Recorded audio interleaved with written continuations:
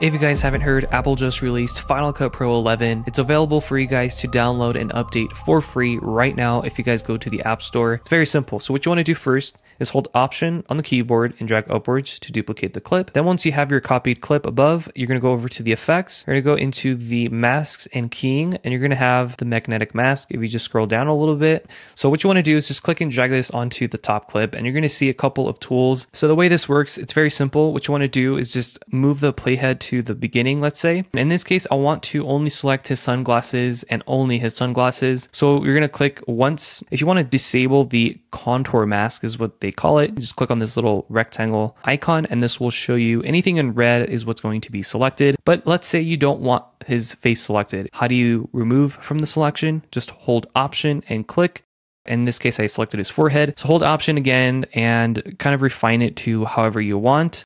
This is doing a really good job. So I'm going to hold Option and just click again. Sometimes it messes up. If it does, you can just press Command Z to go backwards. If you go over to the brush tool over here, you're going to see it says add to mask with a brush. So if you click on this, it will switch your tool to a brush. So I'm just going to paint over the area that I want. Now, once you're happy with your selection, you can click the Analyze button, and this will analyze only the clip that you have selected in the timeline, which is from here to here. If you don't want to hold Option the entire time, just click on these buttons, and this X button will clear the current frame, but not everything. If you want to erase everything, just click Reset. This little person plus button will add a new mask to the effect. Okay, so this will add multiple masks. And if you click on the inspector window, this is where you can see all of your settings. So you can disable the selection, and then you can use this to feather the mask outwards or feather it inwards. And you can change the color of the mask. If you click on this little red button, it will bring up a new window where you can change the color of the mask. If you need to see this mask a little bit better, you can easily do that. And this little person icon just shows you the on-screen controls. And this also works just as a regular mask. So if you click on this little view mask, it will switch to the regular mask selection. So I'm going to turn off the view masks. This allows you to also add a shape mask, just like a regular mask in the inspector window. You can add a shape mask, a color mask. You can also add another magnetic mask, and you can also invert the mask once you've tracked it, of course. So I'm going to make sure that's checked though. I'm going to go ahead and click on Analyze. Once you click the Analyze button, it's going to use AI to track whatever you have masked in this case. So let this kind of do its thing, and I'll come back to you once it's finished. So if I push play, you can see there's a lot of movement going on. He's moving around a lot really quickly, but it does a phenomenal job of selecting the sunglasses. And now you have your mask selected, and you can check by just disabling the bottom clip and pressing V, and you can see it's kind of just floating around. Play it through to see how long you want this effect to last, and then we're going to trim the clip. So we're going to trim this bottom clip inwards to this in the playhead. Okay, so now you're going to have this floating kind of mask, which looks kind of cool in itself, but that's not the effect that I want in this case. So I'm going to invert the mask. So where it says view masks, you're going to see this little icon. Click on this and go to where it says invert masks. We're going to click on this to uncheck that. So the clip beneath it is what's going to be shown through. Cut the end of this top clip right here. So now if I push play,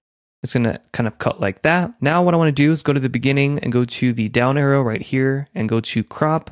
And you're going to go over to the Ken Burns, and you're going to switch these. So we're going to click on this little invert button, and you're going to click and drag on one of the green box here. You're going to move that into the mask. So make sure this is smaller than our mask. Inside as well, it's starting inside of the mask, and it's going to fit to this red box here. Make sure this is not, like this or something like that, because this will show. And now if I push play, it's going to look just like that. And we can make this look a little bit smoother. Because we have our magnetic mask, you can make all these adjustments without having to retrack anything. So I'm going to move the feather inwards just to make it nice and soft of a feather like that. But once you reach like the end right here, you can actually click and drag this to move it even more.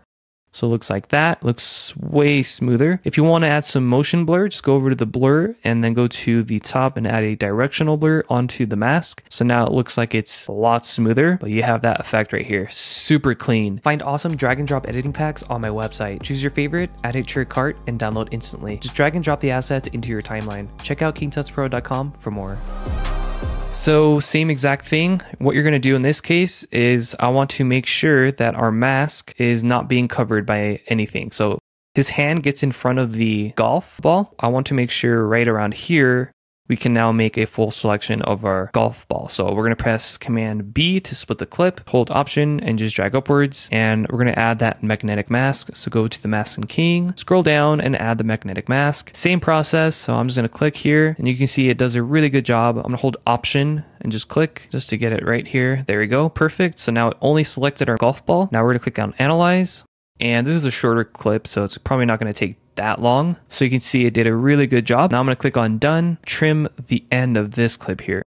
I think this is fine for now. So I'm going to add a keyframe right there and go to the end of this clip here. Go one frame to the left. Just press the left arrow key on the keyboard. Click and drag this to the right of the screen or wherever you want it to be. So I'm going to click on Done. Right here, we might need to just delete this actually. So now it's a little bit better of an effect. And then let's say we wanted to go to the blur, directional blur, and add a blur to this so that it looks like it's being thrown. And boom, there you go. And then we have the split clones effect. This one's really easy. So go to where you want it to start, maybe right here. So Command B, and I want it to end right maybe here. Now what you're gonna do is hold Option, drag upwards. So you're just gonna go to the masks. You're gonna add a magnetic mask, add it onto that clip. So click once, I'm selecting him and it does a really good job. It kind of missed this area, so I can just easily fix that by using the brush tool. So I'm gonna zoom in onto his scarf, click and paint over it. This is where this would be very handy, is using the brush tool. I'm gonna enable the selection so I can see what's going on here. I'm gonna make the brush size smaller and use the removal tool, and I'm gonna click and just paint over this area now. Just like that. Okay, so click on Analyze. So once it's finished, the mask is going to look like this. It does a really good job of selecting his hair. That would have been a nightmare doing it manually. So I'm really glad we have this tool. So now we're going to click on Done. So now what we're going to do is we're going to duplicate this again. So hold Option and drag upwards. So we're duplicating the mask that we just tracked. And now we're going to select this bottom clip here, the middle one, and we'll go over to Transform. We're going to add a keyframe and we're going to go towards the middle under X, click and drag and move this towards the middle here, however much you want this. You can do a one person or multiple clones if you want. I'm going to do 3, so I'm going to kind of space them out accordingly. Click on Done. So now it looks like this. I'm going to go towards the end, go back one frame right there, then go to the X and you're going to type in 0. So now it's going to look like this. It kind of goes out and it goes in. If you want it to stay on screen a little longer, just add another keyframe here. So press Command Z and maybe right here, I would add a keyframe next to position and then move the playhead towards the end again. Go one frame to the left and type in 0 for X and press Enter. And now it will stay on screen, stay put, and then go back. Then what you want to do, if you want 3 clones, the middle clip, you're going to duplicate one more time. So hold Option, drag upwards, let go, and you're going to right click on this video, go to show video animation, go to where those points are. This first keyframe, I'm going to click on it. I'm going to go to the X and I'm going to drag this out further out to the right so we can see it. So like this, I'm going to go to here. I want to make sure that stays exactly where it's at. So you can just copy this exact number, double click, press Command C, go right here and paste it, click Enter. So now if I push play, and if you want to make this smoother, you can, of course, as always, add a blur to it. So just add a directional blur to those clones and it'll look a lot smoother. So what I would do is play it through, and right here is fine. Press Command B to split the clip. Hold Option, drag it upwards, go to the masks, add a magnetic mask, let go. You're going to click once to select the badge, and I'm going to use the brush tool and we're going to click and drag to make our selection of our badge. So kind of like this. So I'm going to make this brush a little bit bigger. So kind of like this. So now I'm going to click on Analyze. Okay, it just finished and you can see it did a really good job. It only tracked what we've selected and what we wanted. Same exact thing like the previous one. You're going to go to the bottom clip here and you're going to drag this inwards, but the clip before it kind of shifts inwards and it goes like this. Okay, so you can do something like this if you want, or you could cut it right here, press Command B to split the clip. I'm gonna go to the beginning, I'm gonna go to Transform, move this out. So I want it to start out of the frame. I'm also going to rotate this and maybe make this smaller too, just to make it look a little bit different, you know? Then we're gonna add a keyframe over here, go one frame to the left, so press the left arrow key. So next to X, for the position, we're gonna type in 0, and we're gonna type in 0 for Y. For the rotation, because we adjusted that, we're gonna type in 0. And for scale all, we're gonna type in 100, which is the default, and press Enter. So now it should just go back to the exact values as before. Click on Done. It is moving, so we need some type of blur. So we're gonna go to the blur over here, and we're gonna add my favorite favorite, the directional blur. So just add that there. And because it is coming from the right side, we're going to just move it like that. And I push play.